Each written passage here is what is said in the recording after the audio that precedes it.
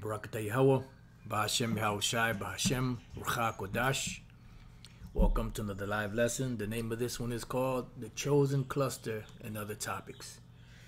Now, this was part of the lesson I was going to do yesterday on the various topics. And I didn't get a chance to hit this particular scripture, which Lord's will we can touch on it this morning. But before I get into it, I was watching a few videos earlier, and I just some observations I was making. I was watching this video here from Redacted, which I put in the description box. YouTuber kidnapped in Haiti, freed by Jimmy Barbecue, and Biden's narrative collapses. And pretty much this individual here would show you Esau boy. They when it comes down to researching individual groups and all of the ins and outs of and the different groups, these devils they're thorough in their research.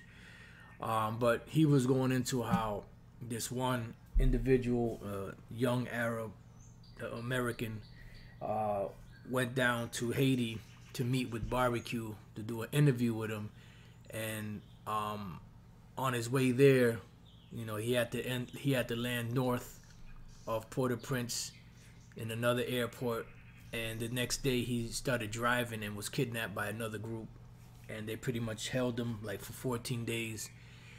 And they were showing how the individual that got kidnapped sent messages back to America and to the social media, and eventually that somebody called Jimmy Barbecue and eventually got him to get the guy released, and so so on and so forth.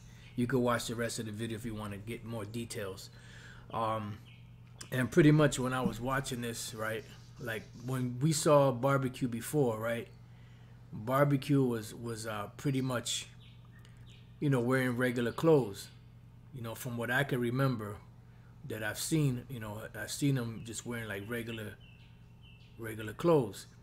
So there's another pointer here. I'm trying to see if I can find it right here, where I'm looking at this guy. I said, wait a minute, ain't you supposed to be this this individual that out there, some type of revolutionary, ex-cop? What the hell you doing wearing a shirt, button-down shirt with a tie? That's Esau's dress, which shows you all these individuals, they're all in bed together, man. Like the scriptures say, the rulers of the earth, the kings of the earth, they're pretty much they in bed with America. So all this stuff about this guy Barbecue is against the system and all, which I'm not saying he's not against Esau and the wicked shit that's going on in Haiti, but what the hell is he doing wearing a shirt and tie?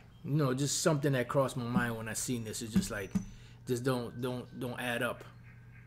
All right, and I just wanted to mention a few words on that. If you want to watch this video, it's in the description box. Another video I was watching was Luke Radowski on We Are Change. It says, hold up, during the eclipse they're spraying something in the sky, and pretty much he was talking about the chemtrails and certain stuff they were spraying in the sky during this solar eclipse. And what they're saying too now is a lot of people are saying they had headaches and feeling weird and strange from this eclipse and whatever the case may be. Now, whether that's a psychological, some psychological ill shit, or if it's something that was actually sprayed on these people while they were out there, it remains to be seen.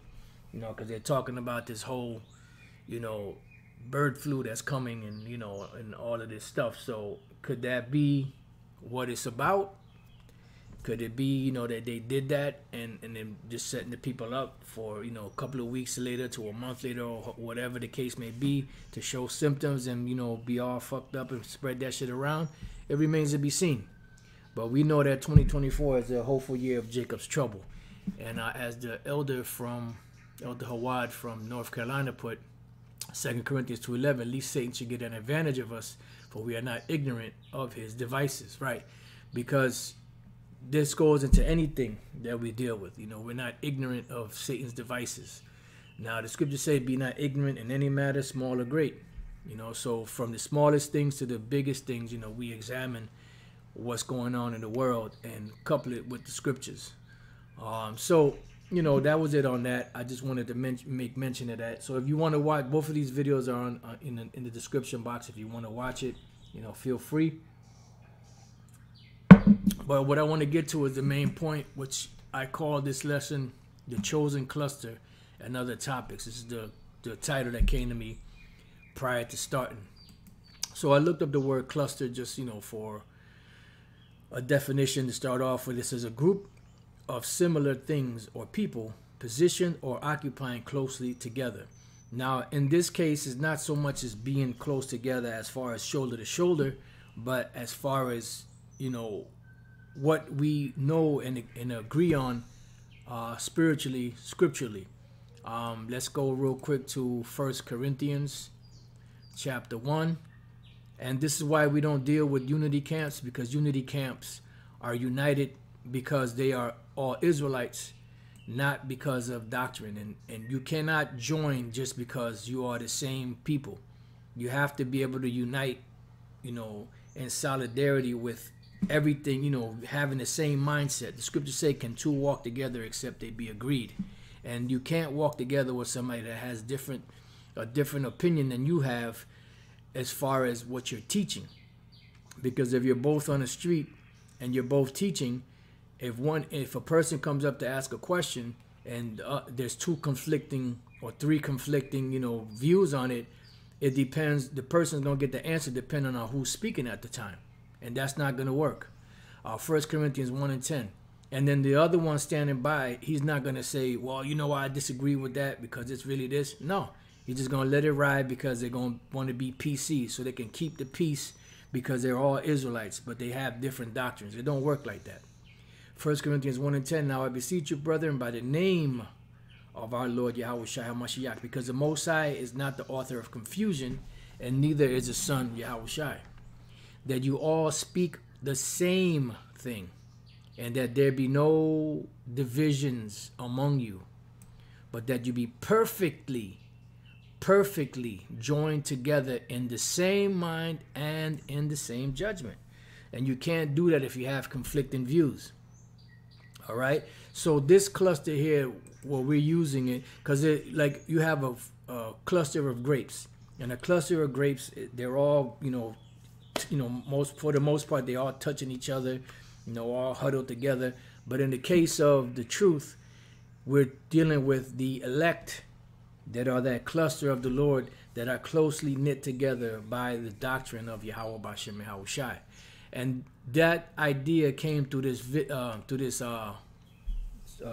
not speaking, but reading, the Bible reading. You know, I was listening to yesterday, and I was able to use one of them in the lesson yesterday, but I didn't get a chance to get to this one. Now, when you read the book of Isaiah, the 6th chapter, it's talking about the Most High. It's talking about, you know, the shuttle ships, you know, the chariots, and as you read on down, a seraphim, which in this case, in this particular chapter, is talking about an angel.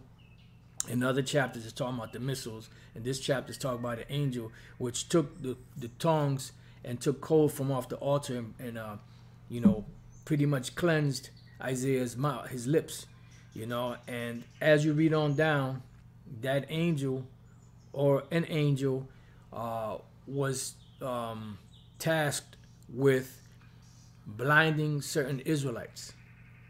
All right, and this is why Jake can't get it. There's an actual angel out there blocking Jake from getting to this knowledge, whatever it may be. So whatever distraction, you know, the angel uses to not allow certain Israelites to get this knowledge, because this knowledge is very precious. It's just like when you go back to Genesis, the 3rd chapter, where the Lord put the cherubim with the flaming sword, meaning that that's to protect or keep anyone from getting to the tree of knowledge of good and evil, so that they can't understand it, get it, and then be perfect and live forever. Because that's, you know, the Most High is, you know, he knows both good and evil. The angels know both good and evil. All right, and that's the mystery of balance, is to know both sides but only operate on the right hand side. You see? So Isaiah 6:11 says, "Then said I, Lord, how long? So how long are these other Israelites supposed to be blinded for and not understand?" And he answered, "Until the cities be wasted without inhabitant, and the houses without man, and the land be utterly desolate." You know, now this is dealing with today in America, because this place is going to be totally annihilated by thermonuclear destruction, the missiles, and also by the lasers from the chariots. It says, "And Yahweh have removed men far away." You know, you can take this back during the time of, when the Babylonians came in to destroy Jerusalem at that time. But we're dealing with today here in America. It says, "And there be a great forsaking in the midst of the land," right? Because this land is destined for destruction. And the only ones that are going to be delivered are the elect of the nation of Israel, of Yahweh Bashem Yahushai. But the point is here, "But yet in it shall be a tenth." Now a tenth is a remainder, all right? What remains. "And it shall return." Now the word return goes back to the Hebrew word shawab, which means to return, to turn back. To return to the Lord, right there, shawab, right? It says, "And shall be eaten as a tail tree." Now this eating is not talking about, physical eating, but it's talking about the knowledge. This knowledge, being that fruit or that food that they would eat. Let's go to Jeremiah chapter 3 and verse 15 so you could understand. That was parabolic talk. Jeremiah 3:15, and I, meaning the Most High Yahweh, Bashem Yahushai, will give you pastors according to mine heart, which shall feed you with knowledge and understanding. All right, and this is how it's going to be eaten. All right, so, "But yet in it shall be a tenth," and back in Isaiah 6:13, "and it shall return," meaning turn back to the Lord, "and shall be eaten as the tail tree and as an oak, whose substance is in them." Right, so the substance is what? The knowledge. And the them is who? The elect. So the knowledge that is in the elect is what's going to lead them to salvation. Let's go to James chapter 1 and verse 21.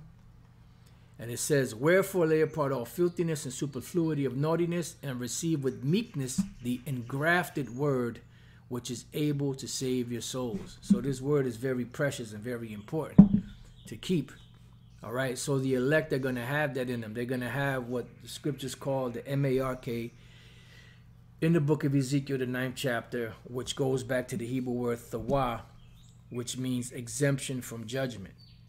Or when you go to Revelation, the 7th chapter, and it speaks about those that were sealed, it's the same concept or the same, the same concept or the same thing.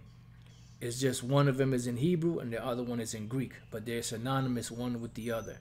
The seal in Revelation 7 is the same idea as the mark in Ezekiel, the 9th chapter.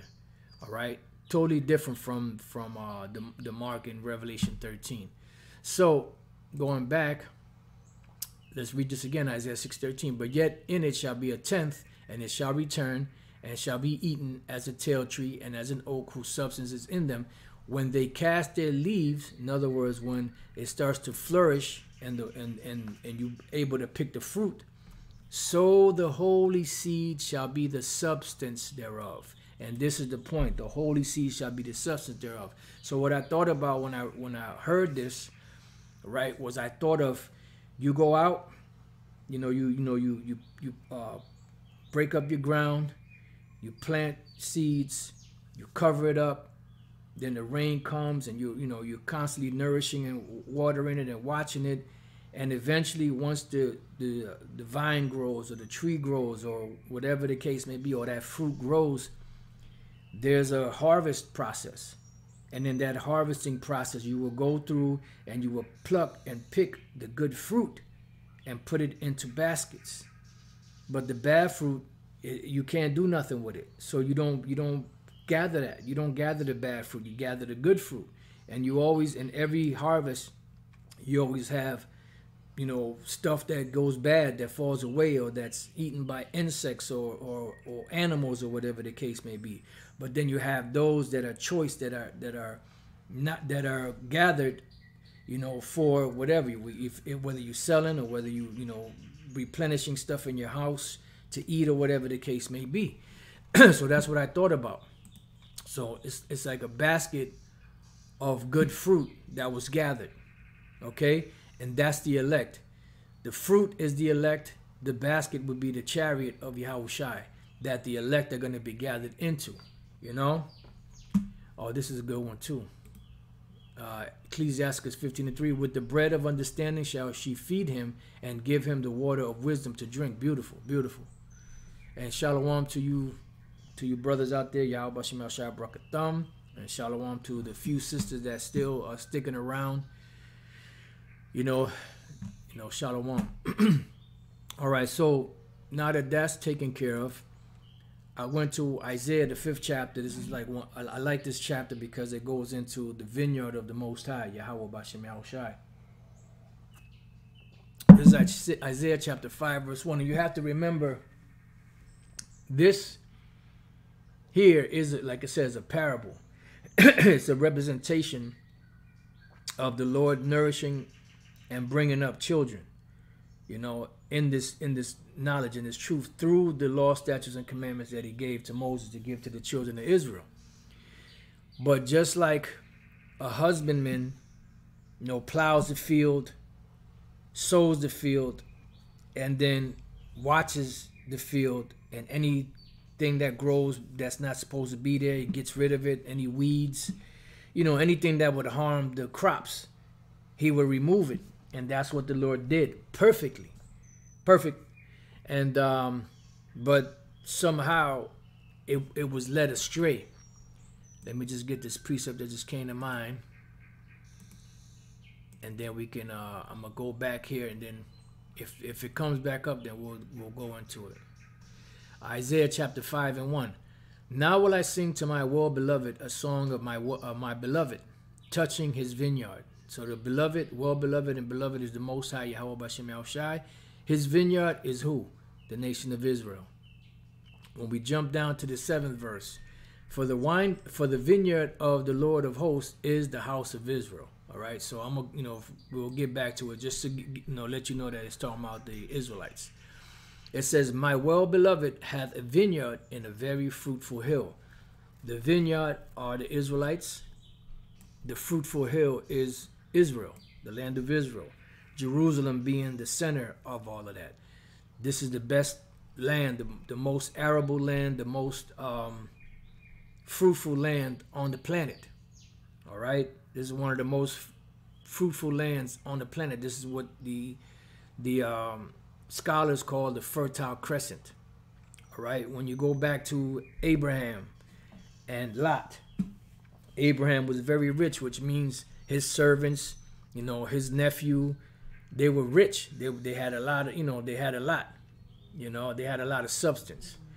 And that caused the servants of Abraham and the servants of Lot to have that contention with each other. So Abraham said, look, there's plenty of land here for us. Pick which way you want to go, and whatever way you go, I'll go the opposite way. That way that we won't have this friction. So Lot looked towards Sodom and Gomorrah, which is going down towards the Dead Sea, and he saw that it was very well watered, all the greenery. So then he picked and chose that area to graze in. So that shows you that land is very fertile, very fruitful. So going back to Isaiah 5 and 2, and he fenced it and gathered out the stones that are right. So in other words, he put a hedge around it. He made sure that the land was perfect, made sure it was the best soil, the top soil. It didn't have any stones in it. It didn't have anything that would hinder things from growing. It says, and planted it with the choicest vine, right? And the choicest vine, which are the Israelites, were planted with what? With the knowledge of Yahweh Bashim Yahushai through his law, statutes, and commandments, which made it noble. See? But it says, and built a tower in the midst of it. What is the tower in the midst of it? That is dealing with the prophets And the reason for it was to warn them, to guide them. If there was danger coming, let them know what was going on. And also made a wine press therein. It says, and he looked that it should bring forth grapes, and it brought forth wild grapes. So this goes hand in hand with Romans, the 11th chapter. This is a good chapter to go to prove that olive tree, which this is talking about grapes or the wild olives, we're talking about Israelites that were in a wild Gentile state of mind. All right, this is another good one you could go to.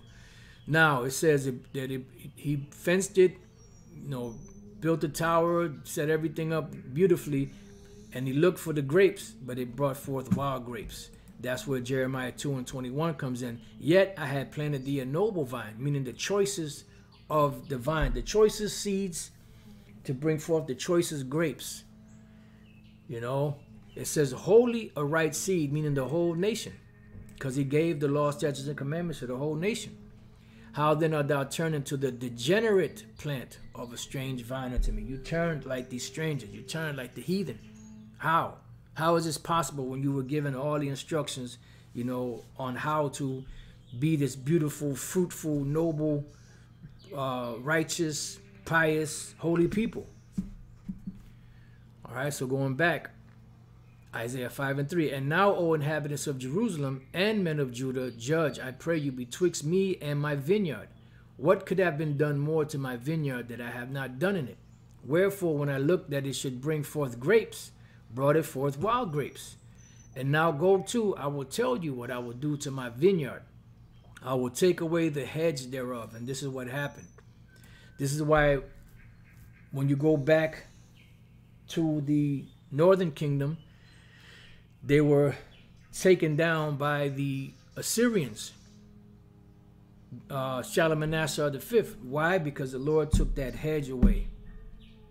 And in process, the different Assyrian kings and rulers that came into power after Shalmaneser V also brought other people, other heathen and different nations into that land later on after 2 Kings 17.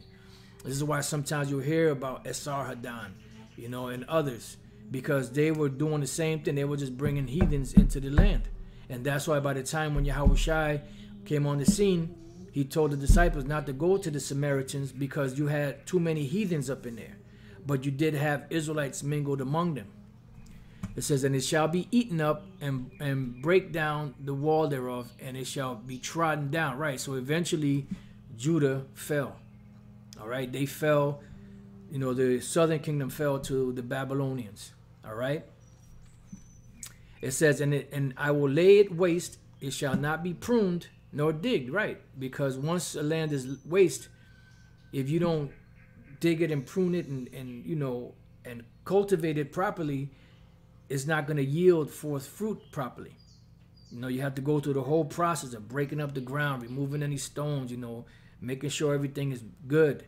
And then after everything is good and plowed and perfect, then you can plant your seeds, and then you'll get a good crop. But there shall come up briars and thorns, and that's what happened. These nations came up in there and were in the land instead of us. All right? And then when you go back to, I'm not sure if that's Deuteronomy 7, where it speaks about these nations being thorns and briars or something along those lines. That's another way you could prove that this is talking about the nations. And also talking about these wild ass Israelites. I will also command the clouds that they rain no rain upon it. That's right, because it would not be nourished. And what is the rain in this case? The knowledge of this truth. Remember, the Apostle Paul said, Paul planted, Apollos watered, but the Most High gave the increase. For the vineyard of the Lord of hosts is the house of Israel, and the men of Judah his pleasant plant. And eventually the whole nation fell. All right. The northern kingdom to the Assyrian Empire, the southern kingdom to the Babylonian Empire. And he looked for judgment, but behold oppression, for righteousness, but behold a cry. All right. So now what is happening now is that the Lord has a choice, special seed that he's gathering, which are the elect. And only the elect will get this knowledge. They will be the only ones who understand this truth. But the rest will not.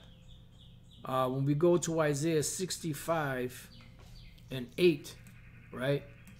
It says, "Thus saith the Lord Yahweh Bashem Yahushai, as the new wine is found in the cluster, and one saith, destroy it not, for a blessing is in it, so will I do for my servant's sake, that I may not destroy them all." And thank the Lord Yahweh Bashem Yahushai for the elect of the nation of Israel. There's a scripture, I believe it says, unless the Lord had left us a remnant, I believe that's in Isaiah 3, we should have been like Sodom and Gomorrah, meaning we would have been totally destroyed. It says, "And I will bring forth a seed out of Jacob, and out of Judah an inheritor of my mountains," which is Yahushua first and foremost. Then you have underneath him on the earth, you have King David. "And mine elect," the key here, "mine elect shall inherit it, and my servants shall dwell there." All right, so the elect are going to receive this knowledge. So the elect are that chosen cluster that are going to be delivered to water, brother. This is it right here. Yep. Isaiah chapter 1, verse 9. "Except the Lord of hosts had left us unto us a very small remnant, we should have been as Sodom, and we should have been like unto Gomorrah." Right, meaning destroyed, not a bunch of moles. So we got one more verse to read here, but what I want to do is go to this word elect. Because the nation of Israel is the elect of the Most High. But among the elect, you have an election also. All right? And that would be the elect of the nation of Israel. So the word is Bachayar, which goes back to the word Bachar. Chosen, choice one, chosen one, elect of the Most High. All right? So these are the ones that the Lord put the Spirit in before the world was even created to receive this message, to receive the truth. Now Isaiah 65 and 10, "And Sharon shall be a fold of flocks, and the valley of Achor a place for the herds to lie down in, for my people that have sought me." Right. So the Lord is going to give the people that have sought him, which are the elect, peace. That's why King David said, "He leadeth me through the still." How does that go? Let's go to Psalms 23.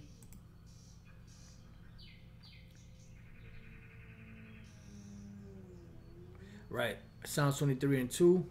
"He maketh me to lie down in green pastures," which is this knowledge is truth. "He leadeth me beside the still waters." See? So when all hell breaks loose, the elect are going to be protected. Now, we always mention this. You're going to have some elect that's going to be killed or deleted, because that's the way they're going to glorify the Lord. But they'll be the first ones to be raised up in the chariots along with the others that have died.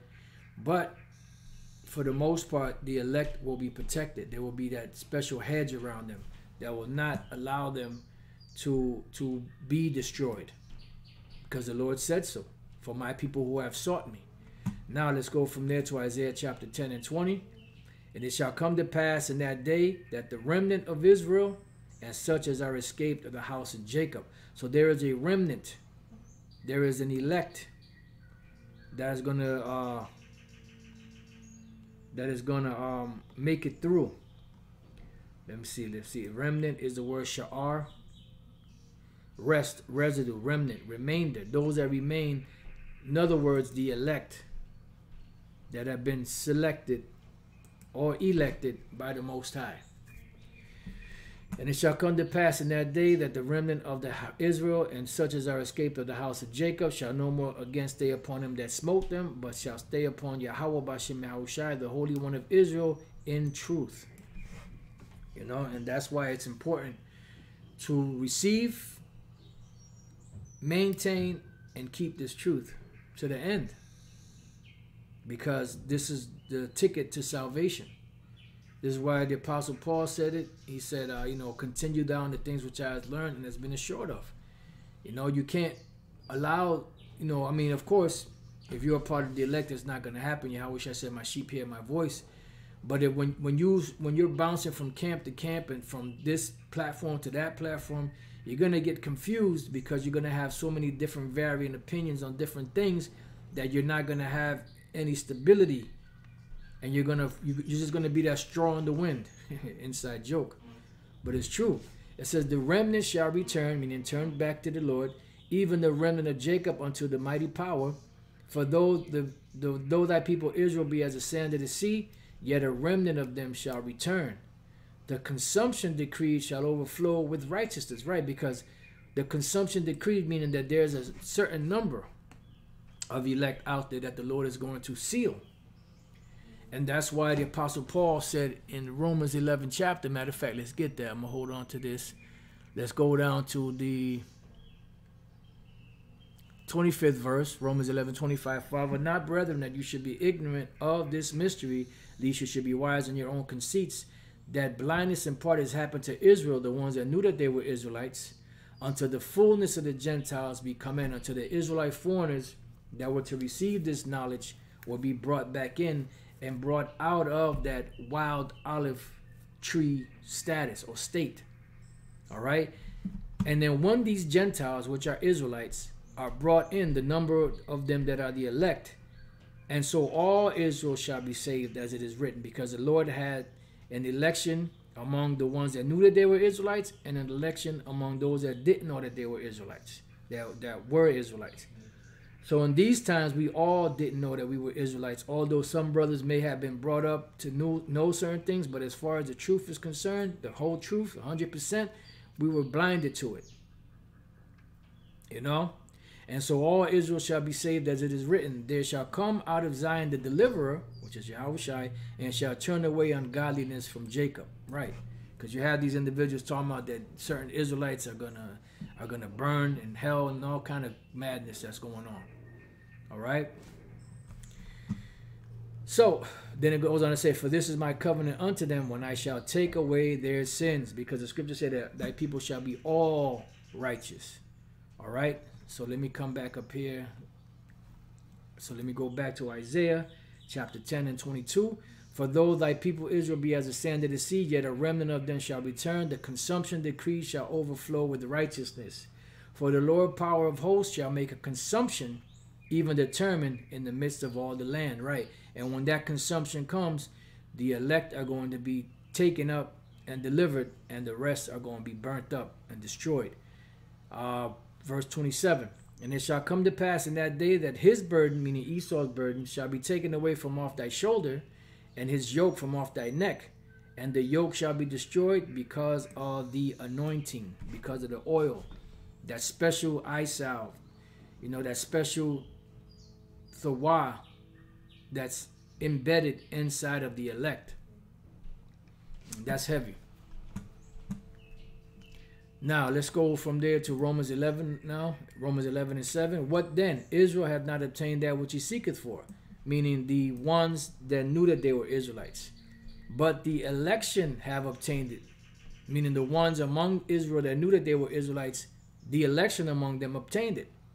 Hence, the 11 disciples, and eventually Mattathias, which was the 12th, the Apostle Paul, the men that were with him, so on and so forth. And the rest were blinded. That's why they crucified the Lord, because they were blinded. You know, they didn't know that that was the Prince of Peace.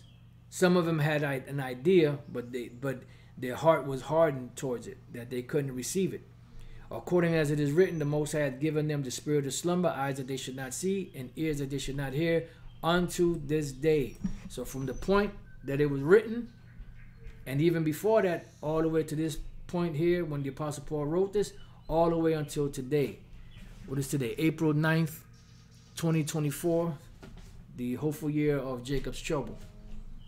And David saith, let their table be made a snare, meaning a trap, and a stumbling block, and a recompense unto them. So the way that the Lord got Jake back in this time as a punishment was not allow them to come into his truth.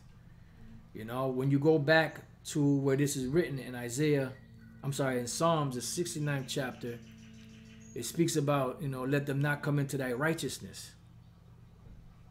So if they can't come into the righteousness of the Lord, mean they cannot receive the message, which means they cannot be saved.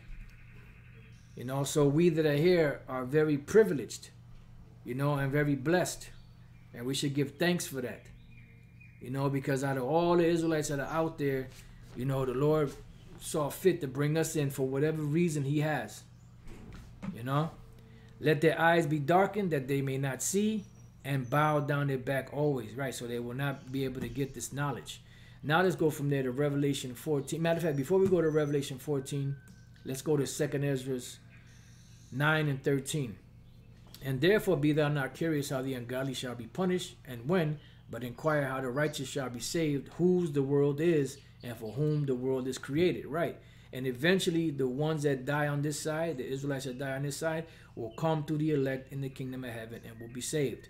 Then answered I and said, I have said before, and now do speak, and will speak it also hereafter, that there be many more of them which perish than of them which shall be saved. And that's true. Like as a wave is greater than a drop. Excuse me. And he answered me, saying, like as the field is, so is also the seed, plenteous. As the flowers be, such are the colors thereof. Colors also, plenteous.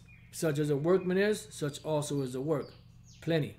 And as a husbandman is himself, so is his husbandry also, plenty. For it was the time of the world. See, so this is the time of the world now. And you have Israelites that make excuses of why they can't come serve the Lord, you know, so on and so forth. But all of that's going to turn against them in the long run. And now when I prepared the world, which was not yet made, even for them to dwell in that now live, no man spake against me. For then everyone obeyed, but now the manners of them which are created in this world that is made are corrupted by a perpetual seed.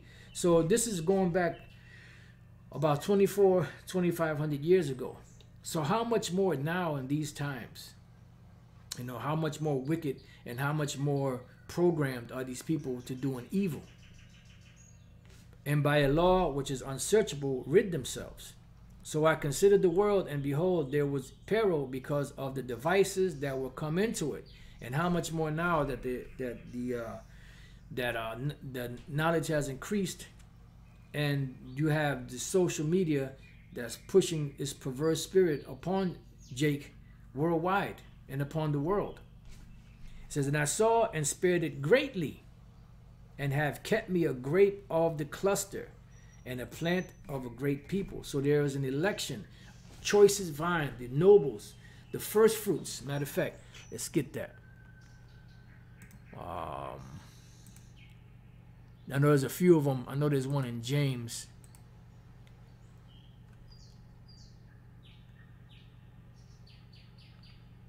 I started at 16. James 1 and 16.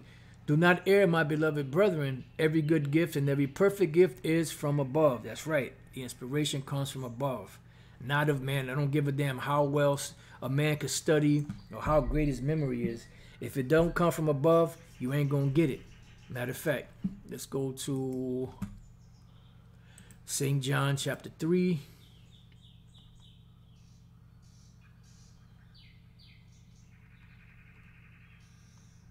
And 27. John answered and said, a man can receive nothing except it be given him from heaven. See? So it comes from above. Every good gift comes from above. Every good gift and every perfect gift is from above, and cometh down from the Father of lights, with whom is no variableness, neither shadow of turning. And he doesn't make mistakes. Of his own will begat he us with the word of truth. We were begotten by the word of truth. This is how we became born again, by the seed of the word of the Most High, Yahweh Bashem Yahushai, that we should be a kind of first fruits of his creatures. See? And the first fruits, that's the top choice vine that the Lord is going to use to bring back the rest of the nation. Let's look up this word, first fruits. Aparke is to offer firstlings or first fruits, to take away the first fruits of the production of the earth, which was offered to the Most High, the first portion of the dough, which all was holy unto the Lord. He wanted the top. That's why he wanted the firstborn. You know, he wanted the first fruits. He wanted everything to be to receive all the best.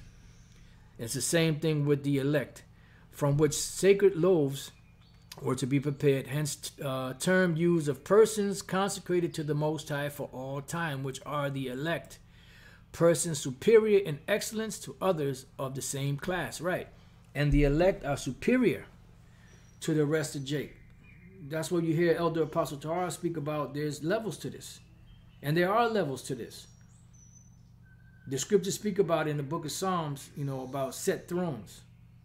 You know, you have King David's throne, because of course you have the Most High, Yahushai, and then on the earth you have King David, and so on and so forth. So there are set thrones, and there are different levels to that. This is why you have the 144,000, which are the governing body of Israel. And then you have the rest of the Israelites. You know, you have, you know, higher ups in Israel, and then you have the lower in Israel. But even the lowest individual in Israel is going to be great. But he's just not going to be great as the men that are of the 144,000. There are levels to this. All right, so that was it on that. So that's the first fruits. Matter of fact, I know there's more scriptures that go into that word, first fruit. Let me see. Yep, take that out. Romans 8:23.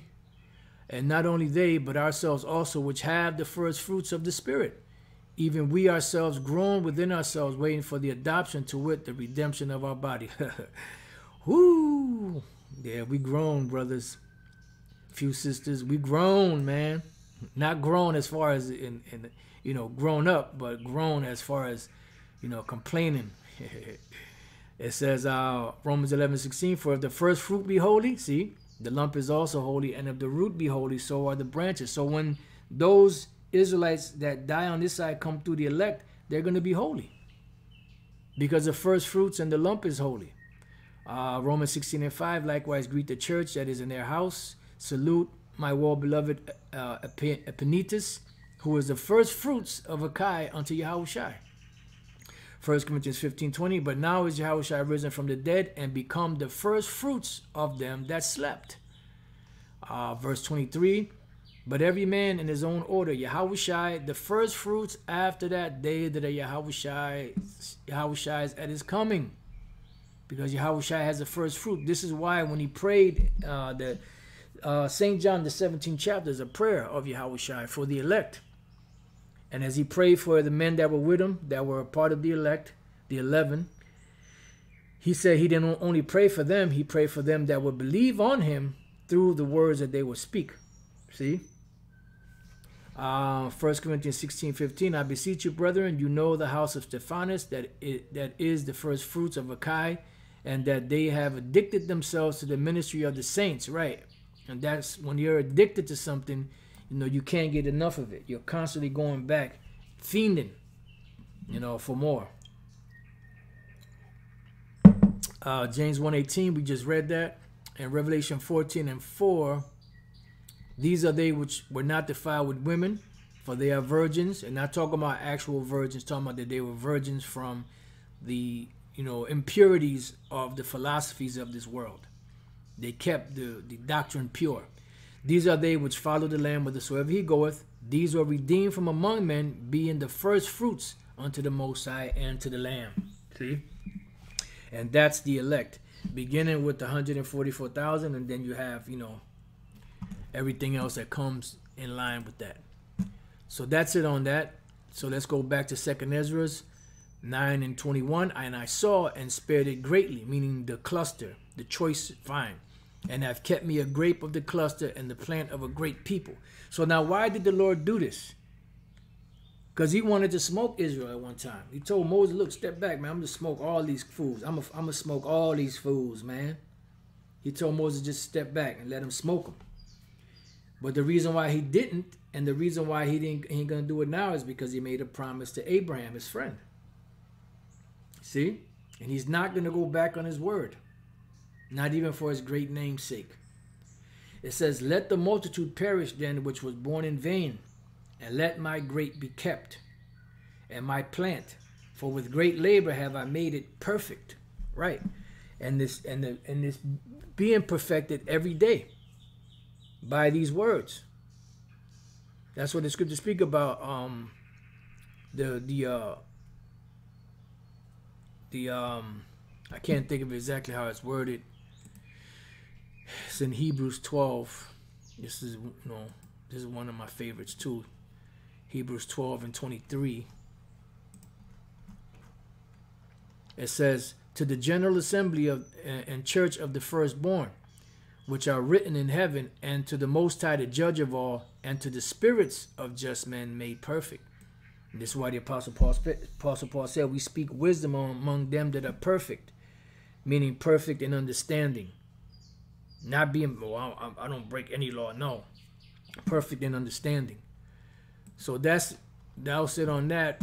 Now, what's going to happen to the ones that are not a part of the elect, that are not a part of that cluster? Well, they're going to be gathered and burnt. It says, Revelation 14:14, and I looked, and behold, a white cloud, which was a chariot. And upon the cloud one sat like unto the Son of Man, that's Yahushua, having on his head a golden crown, and in his hand a sharp sickle. Because the Lord, Yahweh, is going to give Yahushua the go-ahead, and he's going to set forth the charge. Then him, Michael the archangel, the other archangels, and the angels are going to come and get busy. And another angel came out of the temple, crying with a loud voice to him that sat on the cloud, thrust in thy sickle and reap, for the time is come for thee to reap, for the harvest of the earth is ripe. Right, the harvest of the earth is ripe. And what is the harvest? The end of the world. You can read about that in Matthew 13. And he that sat on the cloud thrust in his sickle on the earth, and the earth was reaped. And that's when Yahushua comes back. Remember, it said he neither lifted up sword nor any instrument of war or something like that, but only he set a blast of fire out of his mouth. And another angel came out of the temple which is in heaven, he also having a sharp sickle. And another angel came out from the altar which had power over fire. And that's why I said, don't be surprised if once the missiles be shot off and the lasers from the chariots be shot off, there also be fire created by the elements from the heaven and come also down also. Don't be surprised. And cried with a loud voice to him that had the sharp sickle, saying, thrust in thy sharp sickle and gather the clusters of the vine of the earth, for her grapes are fully ripe. Now this is talking about a different cluster. This is a different group of people that are closely related by wickedness. You have Israelites included in this. All right, and the angel thrust in his sickle into the earth and gathered the vine of the earth and cast it into the great winepress of the wrath of the Most High, which is poured out without mixture. And the winepress was trodden without the city, and blood came out of the winepress, even upon the horses' bridles, unto the horses' bridles, by the space of 1,600 furlongs. So there's going to be a lot of dead bodies. Matter of fact, let me leave you with this scripture here in the book of Isaiah 66 and 15. And there's others. It says, for behold, the Lord Yahweh Bashem Yahushua will come with fire, and with his chariots like a whirlwind, to render his anger with fury, and his rebuke with flames of fire. Because the second death is going to be the lake of fire, which is going to be caused by the missiles, by the lasers from the chariots. And don't be surprised if he do the same thing he did in Sodom and Gomorrah, and have the elements infused within themselves, and also big balls of fire come down, and destroy this place. And I'm not talking about the goodness gracious, great balls of fire. Salakia. For by fire and by a sword will the Lord Yahweh Bashem Yahushua plead with all flesh, and the slain of the Lord shall be many. So he's gathering, just like he's gathering his elect, he's also gathering the other cluster to be destroyed. The day cometh that shall burn as an oven. So with that, I pray that you brothers and few sisters have been edified. Till the next time I say, Shalom.